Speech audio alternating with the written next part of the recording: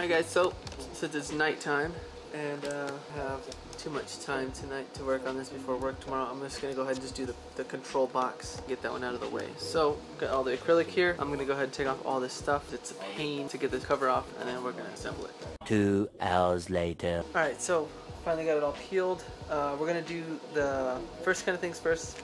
We're going to get some screws and everything like that, so we can attach the LCD and the power box and everything to the pieces, and then we're going to go ahead and put the pieces together, and then we're going to worry about the wiring another time. So let's go ahead and start it on putting the pieces onto the acrylic. Okay, so the first thing you're going to need to do is pull this off. Took a little bit of finagling, so just hold it down on the potentiometer part and then pull it up really slow. It should come off. As far as this little seal, you can just take it off or keep it on depending on how loud or quiet you want it. I think it's best if you take it off, but I'm just going to try it with it on first. The next thing you're going to do is going to go ahead and line it up with this. Push it on through, kind of get everything all seated.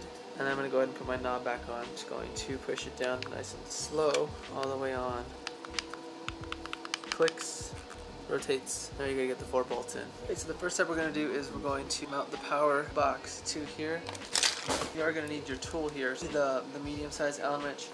You're going to be looking for the bolts that are like this big. They're really small. You're going to put 2 corners in, get it all lined up first, finger tight, just like that. Not too tight. If the glass starts whining or like making a weird, like a, I don't know, kind of like a sizzle noise, I don't know how to explain it, then you have it too tight. Like that, a little whining sound. And I put the 4 bolts on. The back cover does go towards this dot here, which is where the power input for the cord is going to go. So you want the screws facing that way. There you go, that's the first step. Alright, so the next step is to get these walls on there. Now these things come in separate pieces, but you're going to just layer them over each other and then install them. On this guy here, this top left section, I had to file literally like maybe 3 or 4 passes with the file to get it to fit right. So then you just attach that. It should fit nice and snug now. There you go. There it goes, nice and snug. Set on there, and then you can always add your bolts here afterwards. So we're gonna do that next. We're just at the top cover. It's like ridiculously snug. You're gonna get these other size bolts, nuts. This, that size. I'm not sure what the size is. I haven't measured any of this, and the manual doesn't really say. But anyway, you're going to take one of those bolts and you're going to take the nut first off, insert it into this little hole here, and then come through the top with the bolt. Get that going. So I just put that little bolt in there, and then you screw it on the side there, like that. Again with another one. My thumb down here to hold the nut anyway. Bolt through the top, and then let it catch. Caught in there now. Cool. So there we go. There's the first part. I think this is the only thing you have to mount to the bottom. That's why I'm at. The only part I'm going to attach to the bottom right now is a little vent on the bottom here, because the rest of it on top you can kind of push together and get it to fit right. So now we're going to go ahead and just move this to the side. Put the nuts through these little holes. Okay. Now we're going to put the bolt through.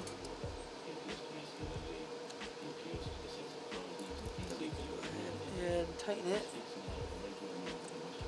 I'm just going to keep them kind of loose though, because we still got to get other components in there. Do this other side here.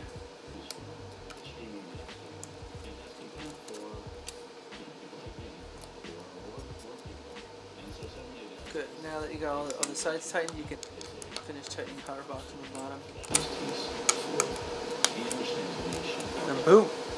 So next thing we're going to install is the power button. We're going to keep track of how we have these colors: brown, blue, black.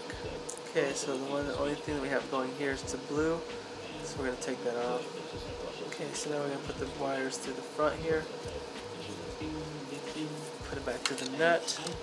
Actually, we'll pull this through first. This to the nut again.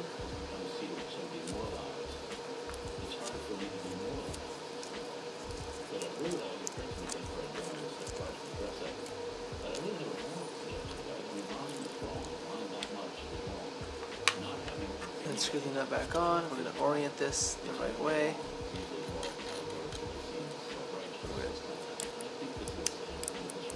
Cool. So the next step of what we're doing next is trying to align it here so that your reset button can get pressed. And we're adding the 4 thin kind of short length screws here, adding them, kind of screwing it in place. Terrible video. Okay. Okay, so we're just tightening all this down. There we go. So now we can actually drop this in to this front section here. This is why you keep it loose. So you can kind of slip it in place. And boom. There you go. So now we're going to go ahead and get our this kind of bolt. Going to. Okay, there we go. Got the little bolt in. Just going to finger snug it. Do the other side now.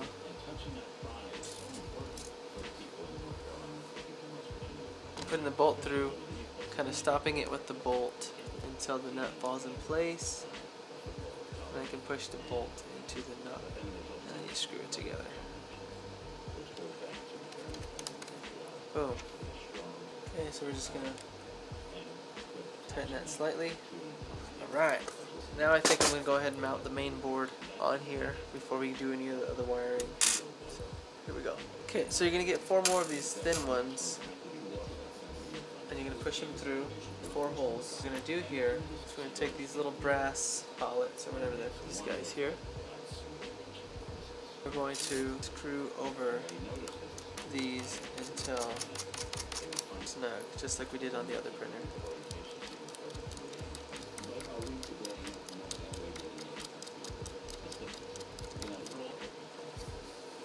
Cool.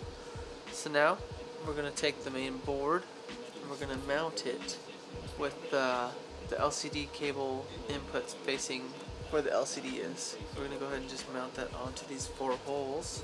Okay, perfect. These cables off to the side here, which I think is awesome that they've kept it kind of already wired. I'm going to go ahead and attach these nuts. Put one just to hold it so I can show you guys. We're going to use these very, very small nuts. You know what I'm talking to attach these here. Probably would have been easier if you did this first before putting the box together, but always I didn't think ahead like that. And if you really want to, you could take your small Allen wrench and then hold your nut, tighten it, it'll actually grab the nut. It works really well if you do that. I'm gonna get this last bolt and then we'll be good. So it wasn't actually that hard to get that one in there after. Cool, so now we got the main board stuck on there. We can pull these wires through underneath here, get them kind of set and ready to put here, because the N and the L are going to go to where it's marked on the power box or the power supply, N and L. And then this one, the blue one, goes to the plug. So one more thing is you got to add this black wire, this plug through here, that plug in here to the back, a snug fit. Get this in here.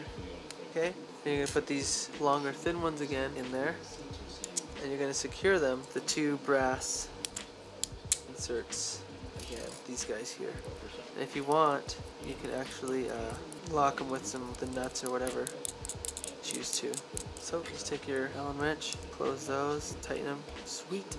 The next step is going to put these gigantic long screws through the 2 holes that hold the fan. Add the fan. I'm adding the wires facing towards the power supply, and it's going to go through both holes here. I'm not sure these will need the brass inserts or not. I don't think they will. Kind of looks like it might have needed them, but I don't think.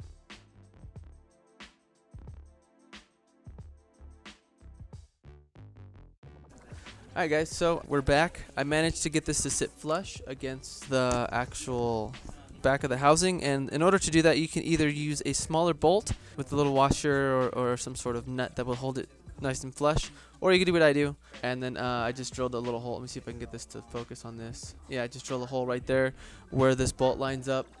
That way you can still use the other 2 holes to mount it. So we're going to do that now. Alright, so now you're going to use these really long screws, and you're going to put them through the only holes that are left. Make sure they go all the way through the fan, and then we can mount them now. So I'm trying to decide whether I want to use these brass inserts to hold the back of the fan or just some regular washers. I think I'm going to go with the brass ones because I don't see that I need them for anything else now that I've already mounted the board and everything. So we're just going to add the brass on here, and then we're just going to spin them with both fingers until that gets mounted there. So sorry if the quality is a tiny bit fuzzier than last time. I didn't want to deal with setting up every camera angle and zooming in, so I'm just kind of digitally zooming in. And I'm actually thinking about adding washers to all of these little holes. That way way they disperse the pressure on the acrylic a little bit better so they don't break. So anyway, so I took it off and we're gonna mount this. Here we go. So we got the fan. I'm not actually entirely sure what direction this is supposed to be, but I'm gonna leave that shield on this side. Alright, so now we're going to mount here, here, and here with the bolts that we used to mount all the other acrylics together. Cool. So now we're going to mount these screws here. Might be a bad idea because I might have to take it off to do some wiring, but you know, we'll figure it out. Cool. We got that one mounted in there. So now we're gonna do this other top corner. Perfect. Just push it in and then screw that together. All right, last one. Put the nut in there. Push this in here. Cool. And it's done. That's all the pieces that we needed to mount. They're mounted. And last but not least, throw this cover in. Get rid of all the dust. And there's your box, your control box, all nice and assembled. So we're actually gonna work on the frame now because I'm gonna do the wiring probably last. So here we go.